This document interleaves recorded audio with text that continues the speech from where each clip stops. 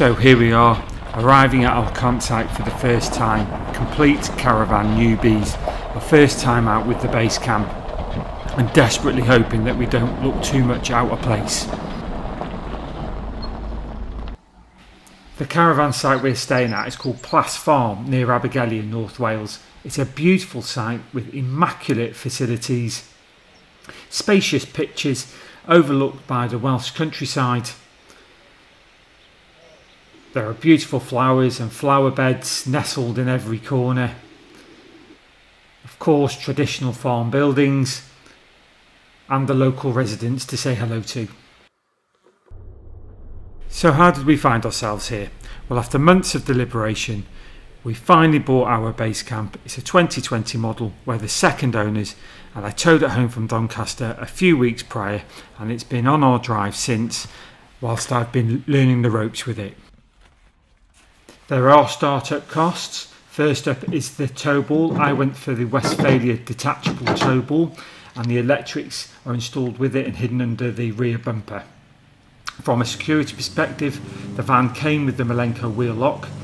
I added the Malenko hitch lock, and I also added a Malenko steady lock for complete security. And finally, towing mirrors. They are a legal requirement, so they need to be purchased also. So I'm using the motor mover to pull the van up the drive and nudge it to the tow ball at the back of the car. However, it doesn't take me long to make my first newbie mistake, and I try to pull off with the motor mover still engaged. So after quickly rectifying that problem, I pull the base camp off the drive. I had been very anxious about getting the base camp off the drive with the narrow space between the hedge and the gate post and parked cars on the street, but it follows the car easily and it was a stress-free experience getting it off the drive for the first time. No problem at all.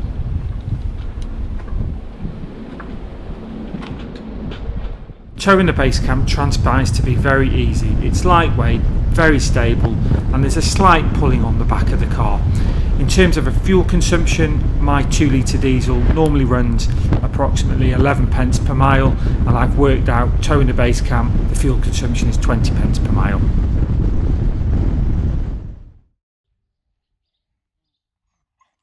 Arriving on the campsite, I am relieved to see that the reception was easy and I could just pull up alongside.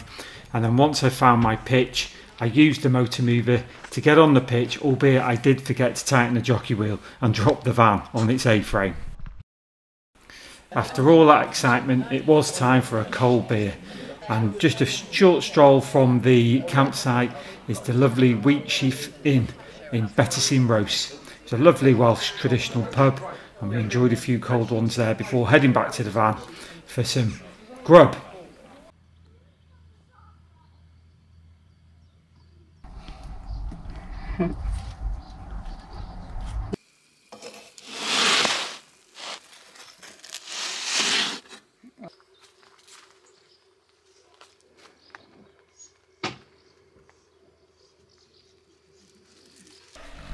In the evenings, the base camp really is a comfortable space to sit back, relax and watch a film.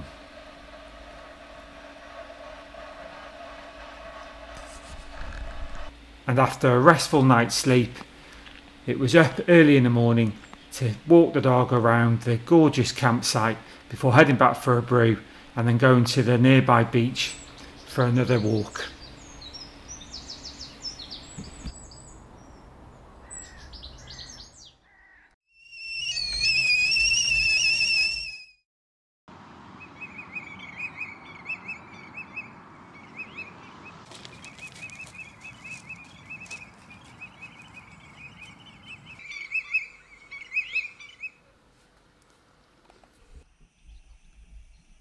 All too soon, our first base camp adventure is coming to an end and it's time to head home.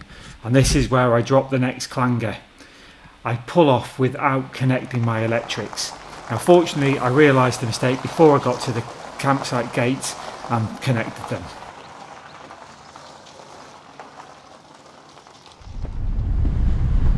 Towing the base camp home, I have total peace of mind that I'm going to be able to get it back on my drive easily with the use of the motor mover. The motor mover really is the get out of jail free card for newbies such as myself.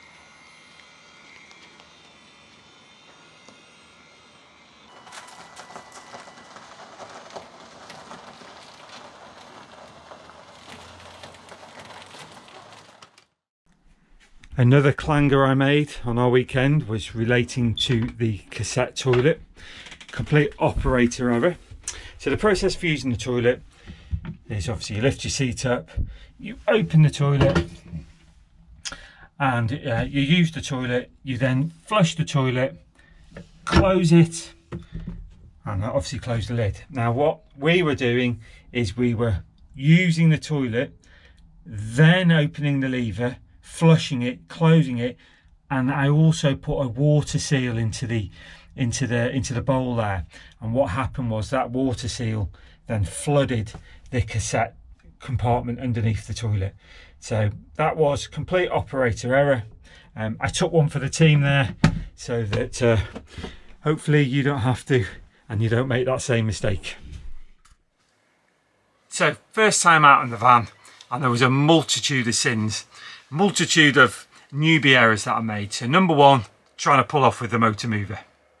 Number two, not tightening the jockey wheel when I arrived on site, and then obviously the Caravan dipped on its A-frame.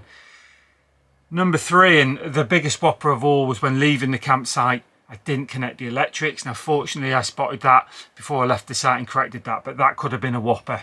And then number four is the toilet cassette. So check the manual and make sure you're using the toilet cassette as stated in the manual to avoid flooding the toilet cassette as I did. But other than that, you know, absolutely fantastic weekend. The van is just brilliant. The design, how compact it is, the comfort of it, how easy it is to tow. You know, having now owning one and doing our first trip in it, I can see why they're so popular. So keep an eye on this channel for more updates to come. Thanks for watching.